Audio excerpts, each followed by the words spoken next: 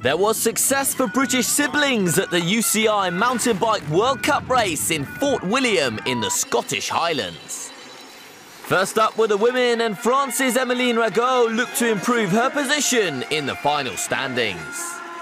A gritty ride saw her take third place in a time of 5 minutes 20.319 seconds. A strong midsection and a flying finish saw Rachel Atherton take top spot with a time of 5 minutes 8.846 seconds. And the result means Atherton tops the World Cup leaderboard with 250 points.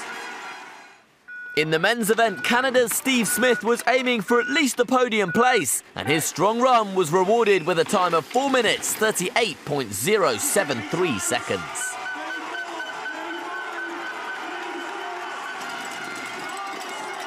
But Rachel's brother Guy Atherton produced a fine ride to come home with a winning time of 4 minutes 36.712 seconds. And Atherton reflected on a good day for the family. Oh, I can't begin to describe it, you know. It's a pretty emotional feeling. Like you say, it's been a while since I've won here. My sister won on the same day, and this is, for me, it doesn't get better than this. Atherton sits top of the men's standings with 240 points.